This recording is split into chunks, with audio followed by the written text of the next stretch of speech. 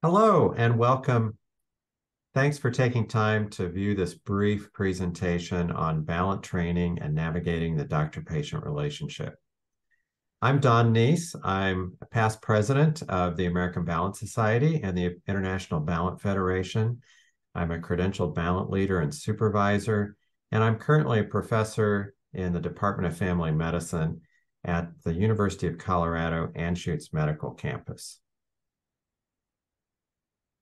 So why Balint groups?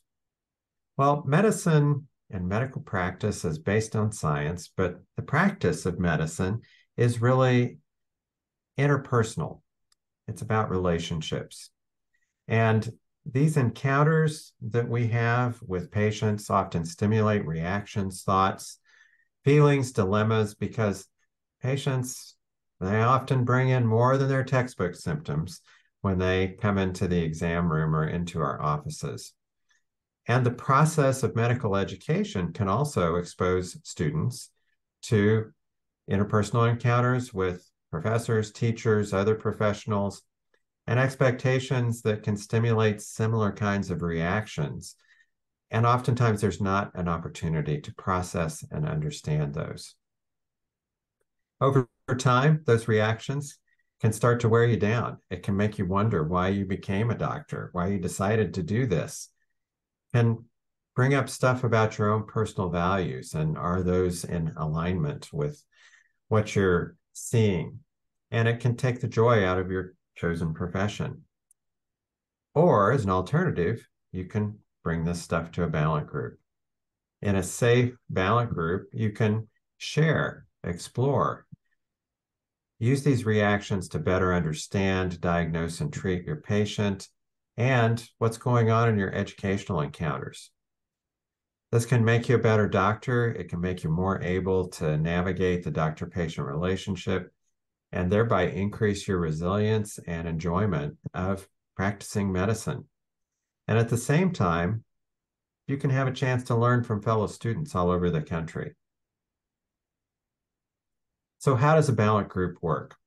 Well, a Balint group is really just a group of clinicians, often physicians or medical trainees, who meet regularly to present cases, generally clinical cases, in order to improve and better understand what's going on in that encounter, or as we call it, the clinician-patient relationship. Balint groups can provide a safe and confidential opportunity to share also with students all over the country in a virtual format, your common and unique reactions to patients and medical education, and learn to better navigate the doctor-patient relationship at the core of any specialty of medicine you may one day practice. The nuts and bolts are that a Balint group session begins with a member presenting a case for the group to discuss. The group learns about the patient and the relationship through that presenter's story and about how the encounter or the relationship seemed to that presenting clinician. We don't use notes. We don't bring in lab values, try to avoid a lot of technical jargon, but it's more about describing the interaction and the feelings that may have come up in the presenter, describing the patient and maybe the patient's reaction to what's going on in the encounter and their doctor. Well, clinicians and physicians are usually trained to seek the one right answer to medical problems. In a Balint group, the focus is on broadening our ability to think about and connect with and care for a patient, so enhancing that ability. The discussion is facilitated by trained leaders, but in large part, these are student-to-student discussions. And during the facilitated discussion, the group members will uncover different and new perceptions about the patient and the clinician's experience with each other. The focus is really on trying to understand how they're impacting one another, thoughts and feelings, and what that might have to do with what the patient's bringing as their medical problem. In other words, what's really going on in the room and how to use that as a diagnostic and therapeutic tool. The success of the group really depends on its members' ability to be honest, respectful, and supportive of just about anything that might come up. So divergent opinions.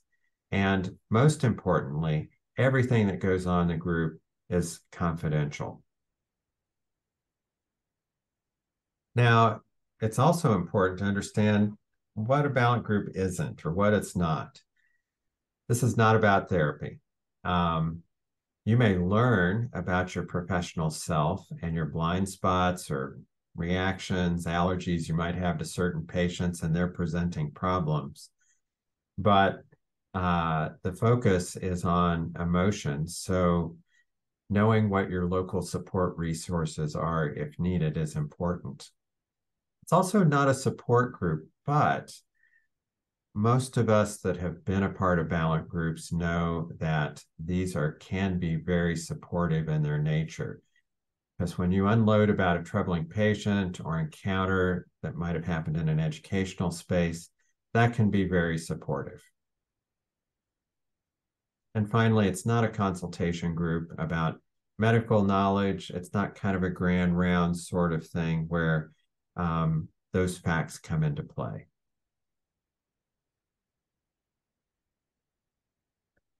Participating in a Balint group can develop a lot of really important skills for clinicians, physicians, residents, and medical students. And these are just a few of these. Listening and communicating more effectively, learning how to respond compassionately and empathically to patients that are suffering, developing more flexibility in relating to different kinds of patients, navigating difficult clinical encounters, learning how to identify and respond to patients' thoughts and emotions, how to identify and use your own thoughts and reactions and feelings to better understand what's going on in a clinical encounter, and help you get to know each individual patient as a unique person in their own social context. And again, these skills that you learn in Balint groups really can help you recover that joy in your practice, in your work, building resilience and professional satisfaction.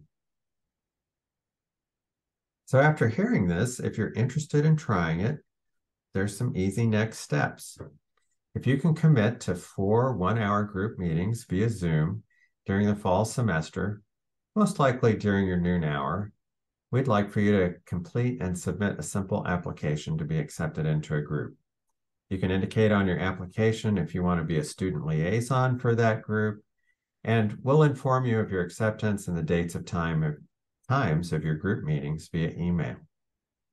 If you'd like to learn from students who have participated in Balint groups, you can go to this link from Washington State University in Spokane, where students have been participants in groups. And I'd also encourage you to check out the resources and information at our American Balint Society's website at americanbalintsociety.org. Thanks for your time and watching this presentation, and I hope we can see you in a student group soon.